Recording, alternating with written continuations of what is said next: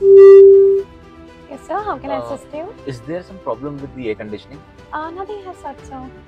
Isn't it very hot inside the cabin? I'll increase the temperature for you, sir. But ma'am, it's been a long time. I have told already to 2 other crew members. Alright. They've been telling me the same thing, that we'll decrease the temperature, but then nothing is happening. It has been even more hot. It is becoming. Just give me some time. Please do that and let me know. Sure. Yeah.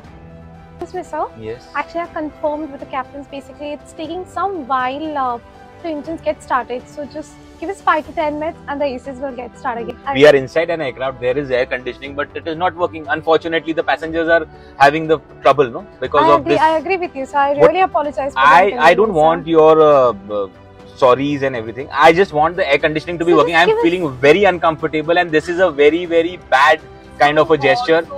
It is so hot.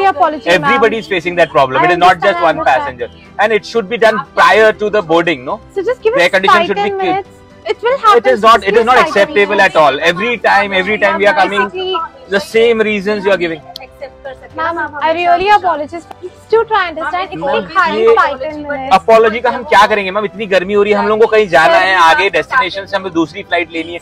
आप इस तरीके से हमको यहीं पे पूरा exhaust कर देते हो.